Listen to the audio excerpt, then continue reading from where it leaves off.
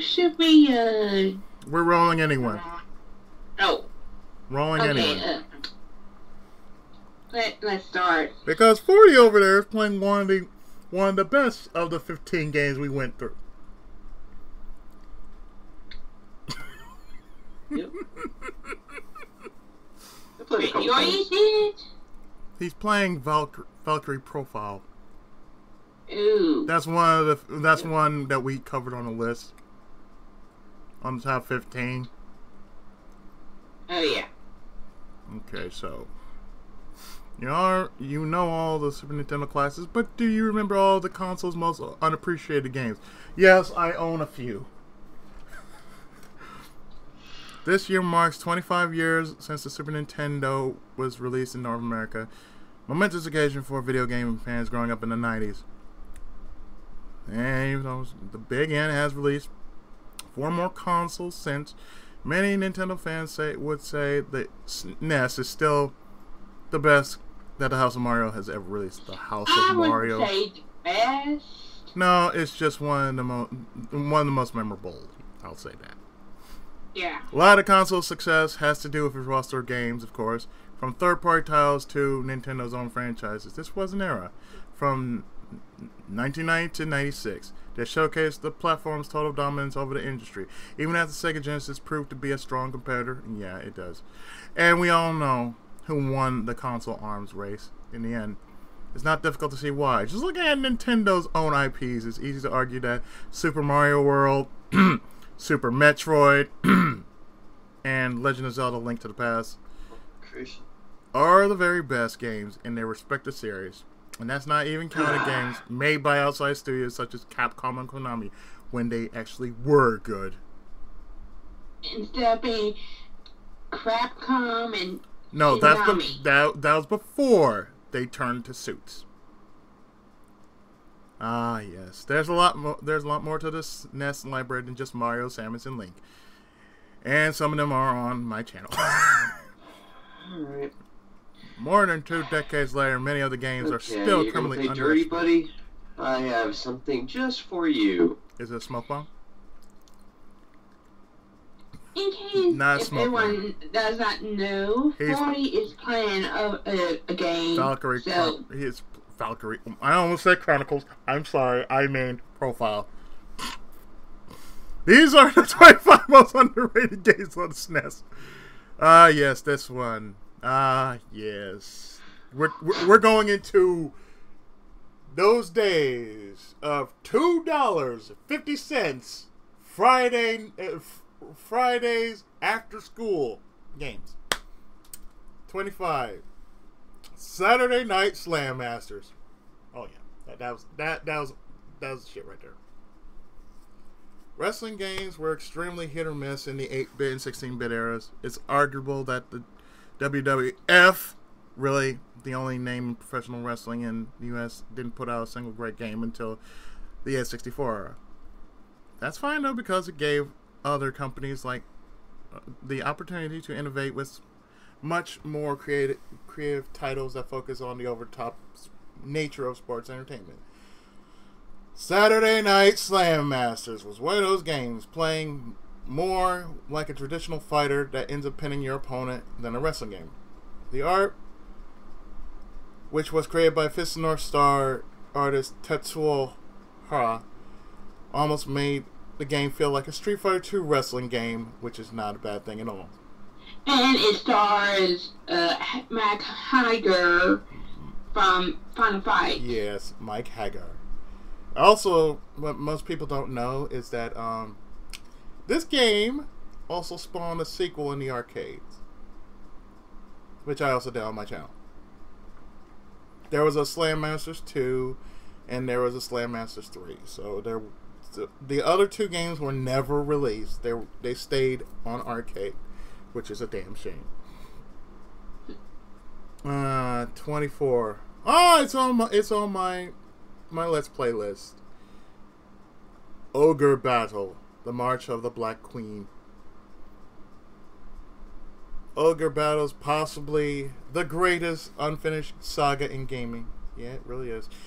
The very first game appeared on The very first game in the series appeared on the SNES and began with a tarot card reading that determined your fitness for leading a revolution against an evil empire. And what a revolution it is, as you spend dozens of hours recruiting and building an army of soldiers, witches, and even griffins in a strategy game that still feels incredibly deep more than 20 years later. The SNES version is one of the rarer titles on this console, but has since been re-released on the Wii Virtual Console. That's also a quality PlayStation port that's slightly cheaper, but still one of the higher priced games on that system. Regardless of which version you play, this is a game that all strategy and RPG fans need to experience at least once. I never played the game. I never heard of Ogre Battle until later. I've rented the game.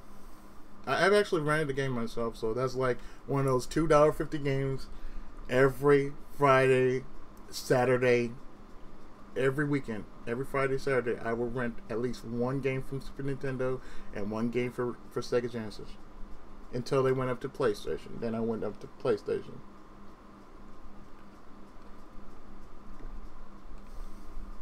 '23, Tetris Attack. AKA Pedal de Pong. Yeah. Nintendo seems content to re-release a barely updated version of Dr. Mario for years. But has completely ignored its best puzzle game of the 90s. No, I don't own that. I forgot I don't own that.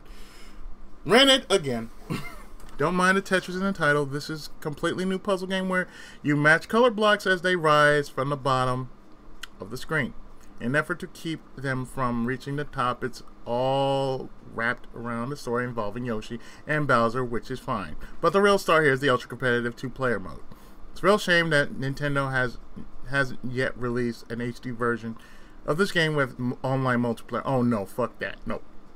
Nope. Because, oh no. Imagine if they had all them extra perks on them, like Turbo, Ultra. God. Oh, you want to play it online? Guess what? Fuck that shit. Yeah.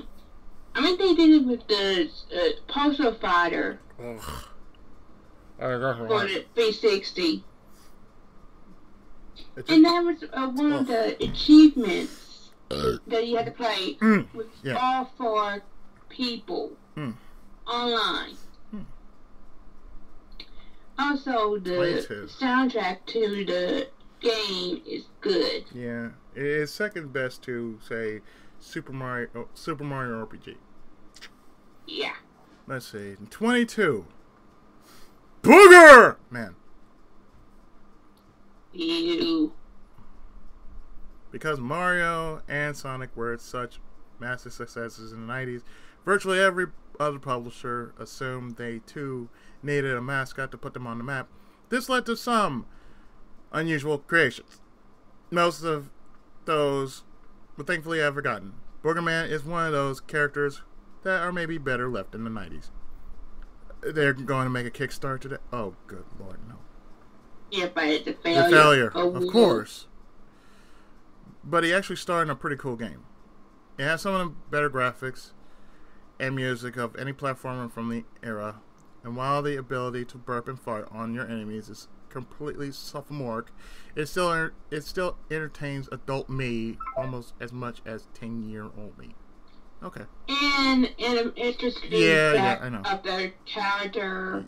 Yeah. Boogerman was in Clay Fighters. He was. With a burn Jim. Okay, so we got. Okay. Number 21. Goof Troop. Oh yeah, 40 already did that game. Goof Troop was a fairly forgettable Disney cartoon starring Mickey Mouse's talking dog pal, but at least it gave us a surprisingly good Super Nintendo game. This was a time period when Capcom could do no wrong, and the company put Shinji Mikami, who would later go on to direct much of the Resident Evil series, in charge of Goof Troop. Sadly, there's no Gombies or Zor.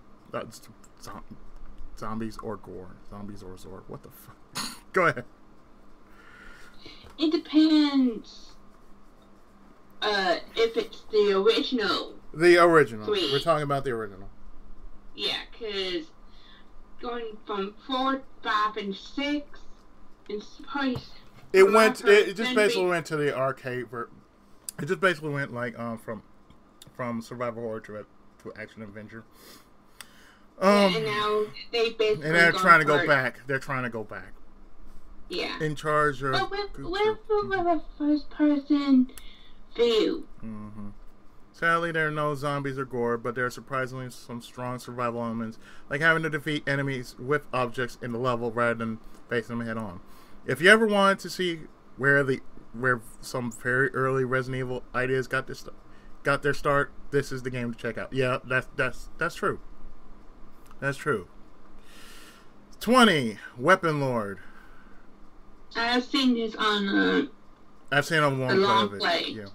Okay. Weapon Lord is a definitive example of a game ahead of its time, while accessible games like Mortal Kombat, Street Fighter ruled the roost of the mid-90s. Yes, get away. The team of visual concepts set out to okay. Mm-hmm. We'll be there soon. Yeah, no problem. One sec. Okay. Weapon Lord. Yeah. While Weapon Lord featured only few characters, they had tons of special moves and death combos that put many of Mortal Kombat's fatalities to shame, and which characters you killed during the story mode actually had an impact on the ending. Despite these innovations, reviews were largely negative at the time of release. Still, the reputation has improved quite a bit in recent years. Publisher Namco even used many of Weapon Lord's ideas in its Soul Edge and Soul Calibur games. By using weapons to fight. Yeah. Yes, this one. Phalanx. I heard that's one. With the worst box art that doesn't make any sense. Yeah, I know, it doesn't. Phalanx might take the prize for the worst box art on the SNES. Despite being a 2D shooter, it featured a bearded old man playing a banjo on the cover for some reason. Yeah, that's why I didn't understand. Again, doesn't make any sense. There's a spaceship too, but most of the focus is on the old guy. Maybe there was a mix-up in the art department and they didn't have time to fix it. It's not really clear what happened. Anyway, those who got past the box art actually found a surprisingly fun shooter. You could control the speed of your ship, store multiple weapons simultaneously, and even sacrifice these weapons for smart bombs.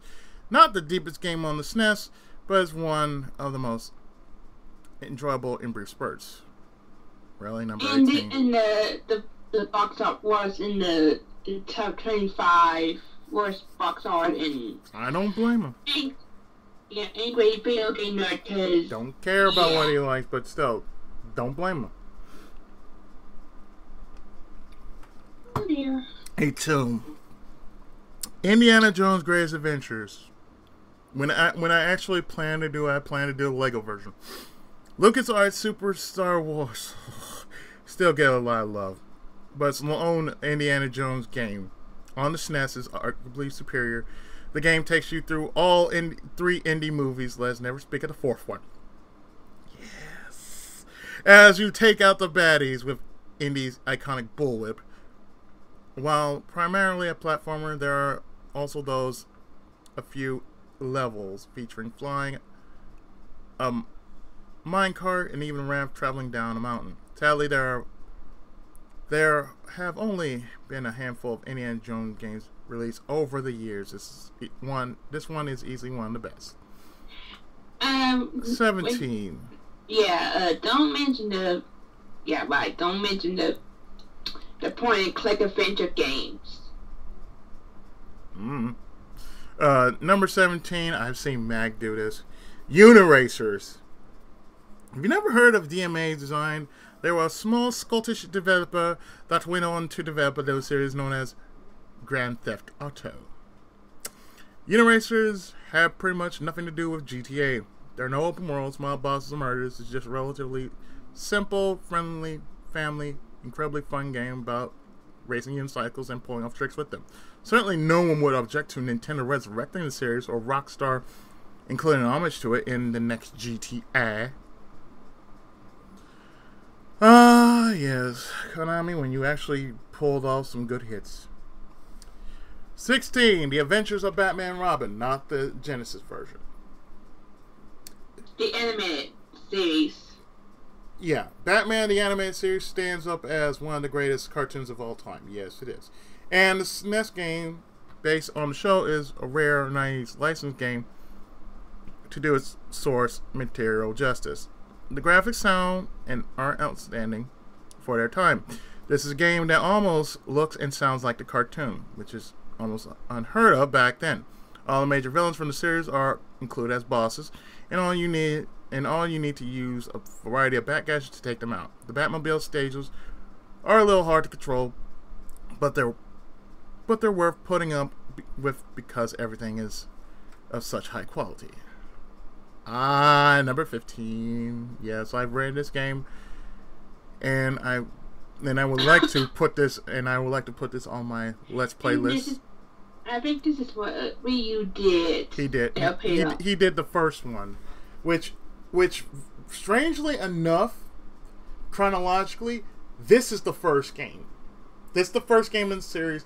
Then Fortress of Doom is the second. But you look at from this end, it's like release date. But chronologically, this is the first game. Lufia 2: Rise of the Sinstrels. In which when I do it, it's just gonna be called Lufia Rise of the Sinstrels. Particularly in the 90s and early 2000s, a lot of great games took longer than expected to develop. That's because back then, there's something called quality. We don't have that in this day and age. Say Metroid Federation Force. Yes, I did. I did do that. I took a shot. I don't care. A lot of great games took longer than expected to develop. Release just as a new generation of consoles was on the horizon. And then we were completely forgotten until they rediscovered by the nostalgic fans years later. Lufia 2 is one such game. Building on a good but not great RPG released earlier in the SNES life cycle, Lufia 2 featured deeper puzzles and gameplay mixed with some of the best music on the console. Lufia 2 is easily one of the best RPGs of the 90s that Square had nothing to do with. And it's made by the same people who made Pocky and Rocky. And Pocky and Rocky, not Sume. Yes. Yeah.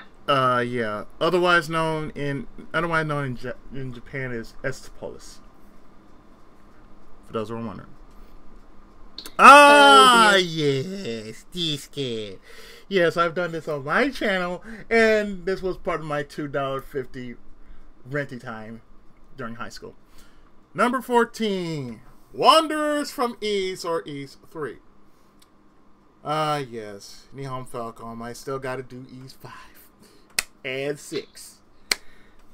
I don't have PSP, so I'm not going to do 7. Despite 8 main entries released to date and a surprising number of remakes, the Ys action RPG series hasn't really broken into mainstream gaming until State.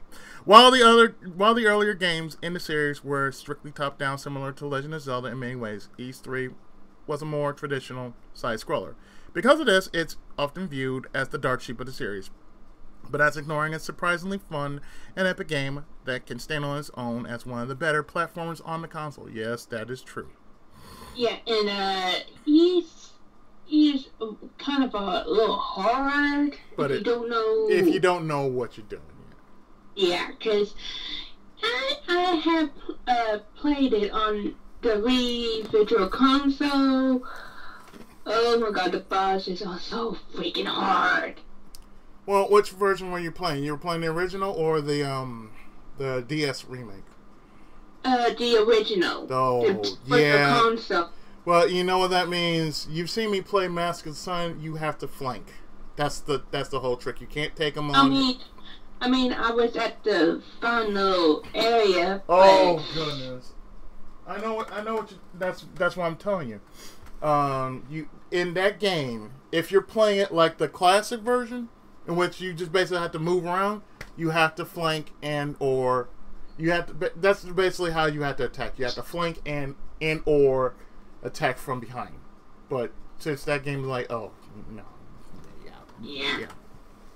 I've like I said, Mask of the Sun. That's firsthand how I know how. That's how I know.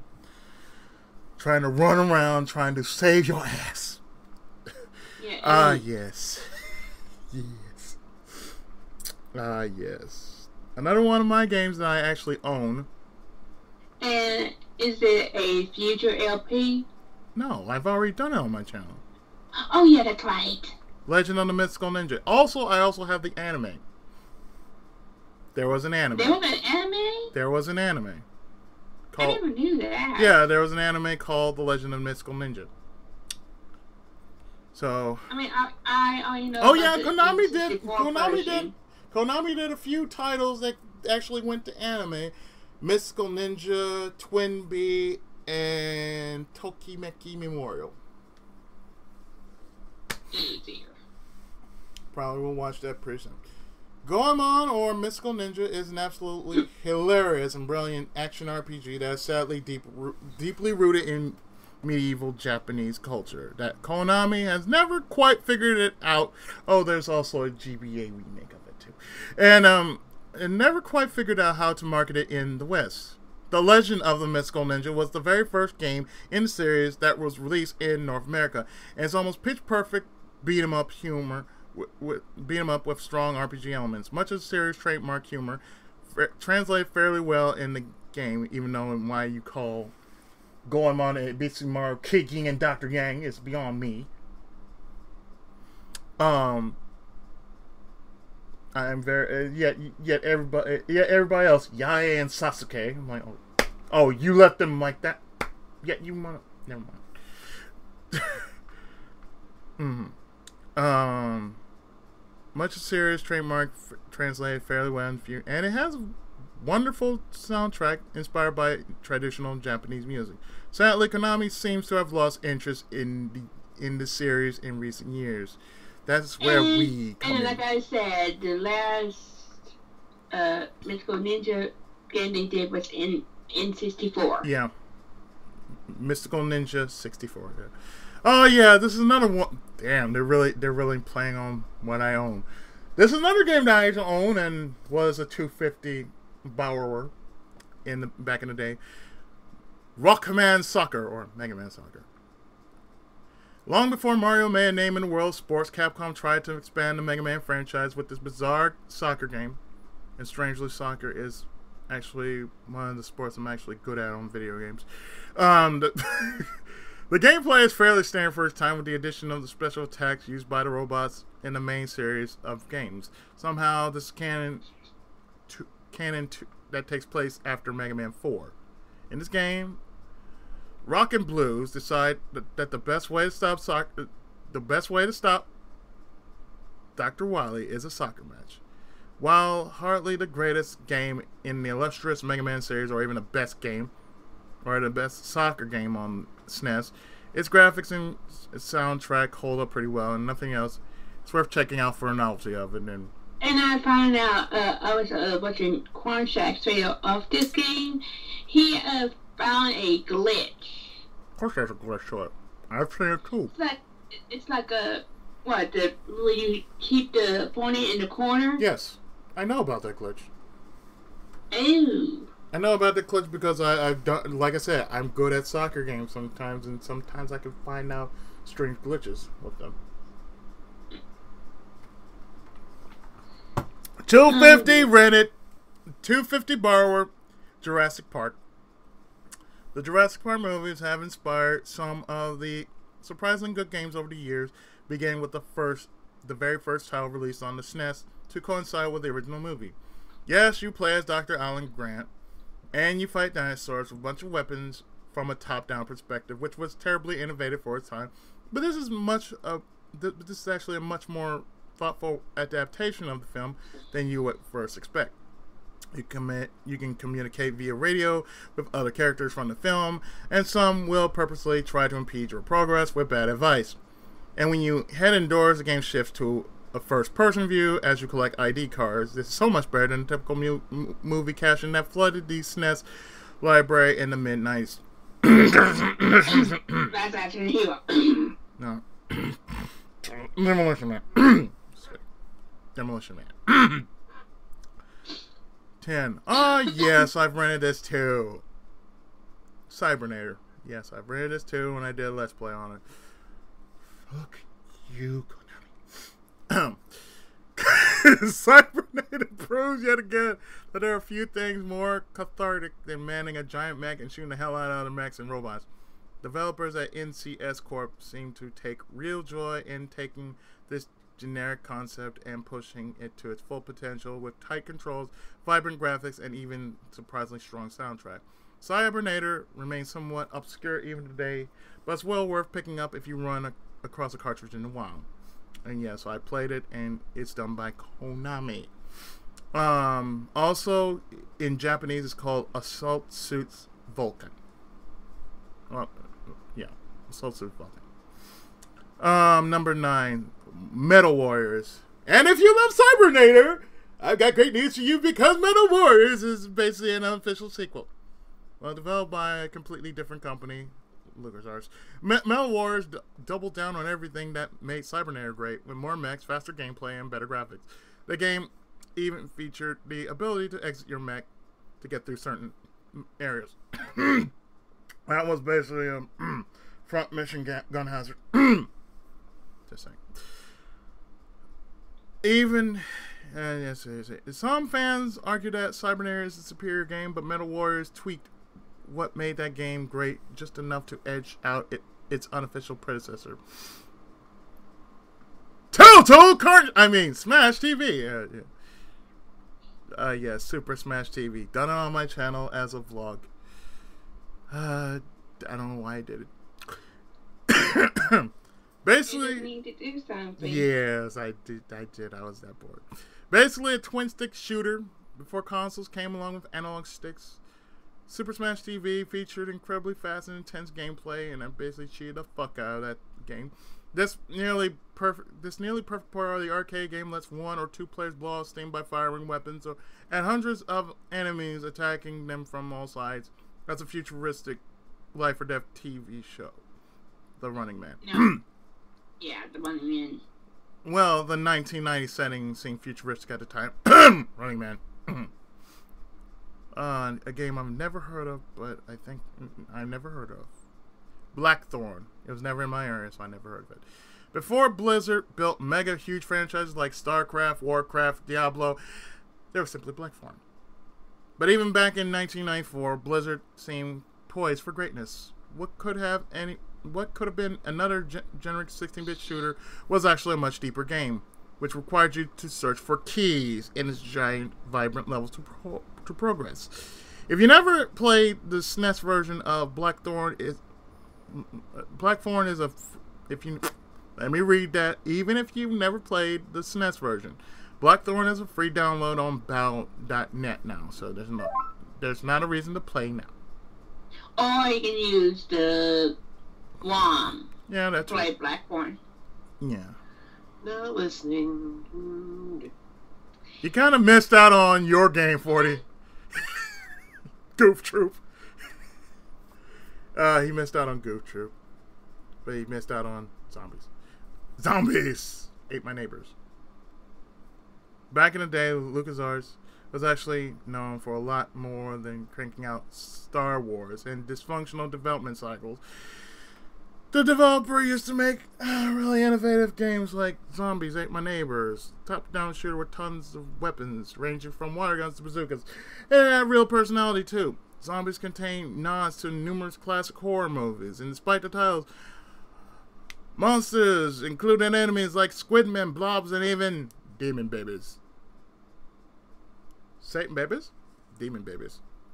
This is also one of the more difficult games of the 16-bit era, but it's well worth experiencing just for the creativity on display here.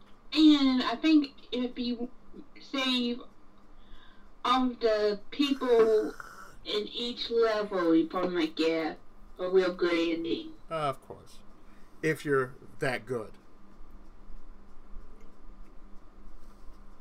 Hello 250, I've already beaten you on Let's Play. ActRaiser. Few games have ever pulled off the merging of two completely disparate genres into one like ActRaiser did. Yes, much of the game is a solid, though not especially memorable platformer, but those sections are squeezed between a really interesting city building section where you basically play God. In fact, you refer to as God in the Japanese version. I actually have the Japanese version. In it translated. Even though it seems like two gameplay styles should have nothing to do with each other, it works remarkably well here. ActRaiser is one of the finest, most memorable games on the SNES, and its sequel is not worth checking out. I said it. Guys, it's terrible. It's terrible. The first game is great, but the second one, most people didn't like it because the sim aspect was taken out. I did like the sim aspect. I've seen Newbie did both games, I think. I only did the first game, but nobody didn't give a fuck, so I just did it anyway.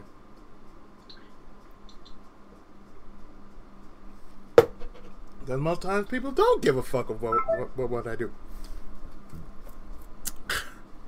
Okay. What we got? Oh, Shadowrun. This one. Yeah. The same game that this is crap did. Well, this game is okay. This game is alright. It was based off a card game, I think. It was either pen paper or something like that. So it's okay. Yeah. Shadowrun. There's no shortage of traditional sword and sorcery RPGs on the SNES, so Shadowrun stands out specifically for its dark cyberpunk setting. While receiving mixed reviews upon release, Shadowrun's image has been rehabilitated in recent years, with many players praising its deep conversation system and gameplay that mixes traditional tabletop with 16-bit RPG.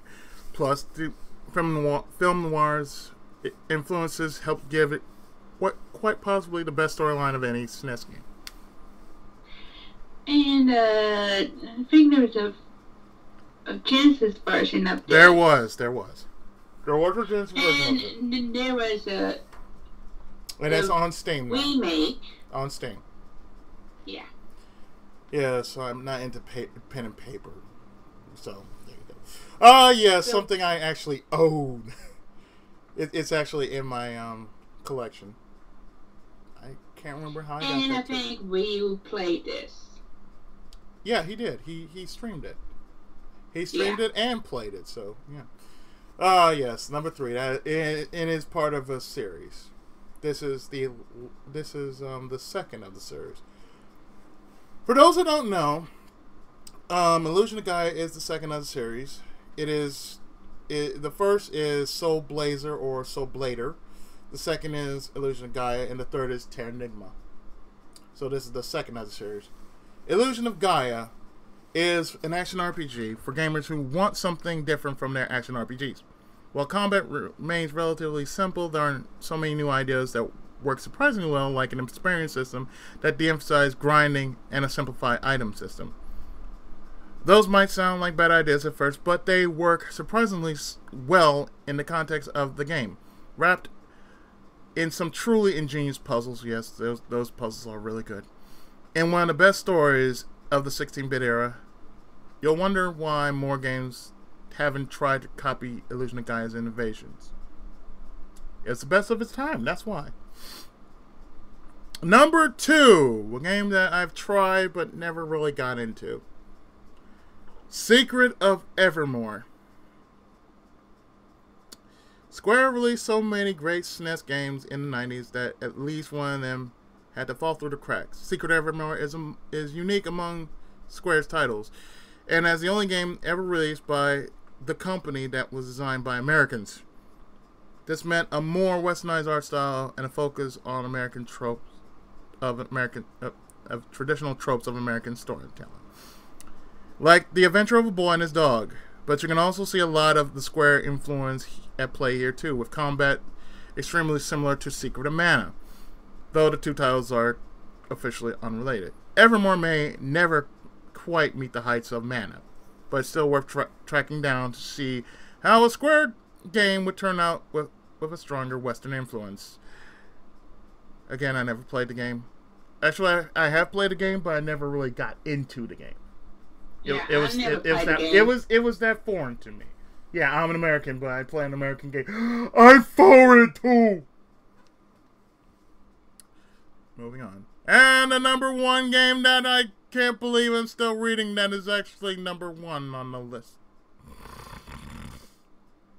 Harvest Moon. Harvest Moon, in which I still remember was a boss in Kokoron. There was a boss called Harvest Moon. I read her try. Yeah. It's like, oh, hey, I had to beat Harvest Moon. Harvest Moon as a boss before it became a game. Go figure. On paper, Harvest Moon sounds like the worst game ever. You inherit a farm, you grow crops, and take care of livestock. If you're particularly successful, you get married too. But anyone who has played a Harvest Moon game knows that this sounds about as exciting as watching paint dry. It's actually incredibly addicting watching your farm grow. While later games in the series included much more customization, the SNES... A Wonderful Life. Yeah. Yes, A Wonderful Life. The SNES version is one of the most relaxing games around and well worth a playthrough for anyone looking for something a little bit simpler than saving the world. Oh yeah, it's called Farmville. Or in games that or Cityville. I'm playing like I'm sorry to say this, but I play a game on my tablet called Heyday. It's basically like a Farmville, but it's so addicting. I love it. Sorry to say. But anyway, these are the top 50, the top 25 games. Yeah, I'm still aghast at number one being Harvest Moon, but I ain't complaining because you will never see me play that on my channel. It's probably for people who just want to be relaxed. Yeah, well, I have plenty of games that make me want to relax too. If I want to play a puzzle game, I could pull out something like a jigsaw puzzle.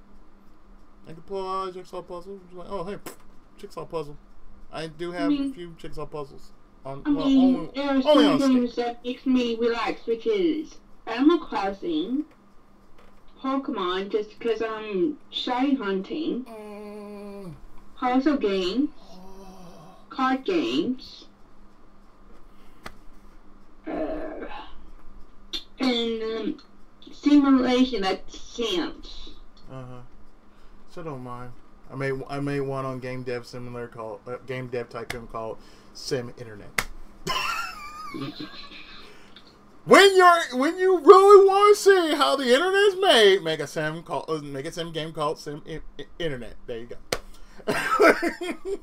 Anyway, those were the top 25. What is yours? What is on this list that you consider one of the most criminally underrated games you ever played? If there's any other underrated Super Nintendo games? Oh, trust me, there are plenty.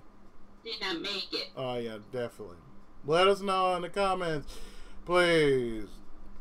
You can either like the video, comment, subscribe, whatever.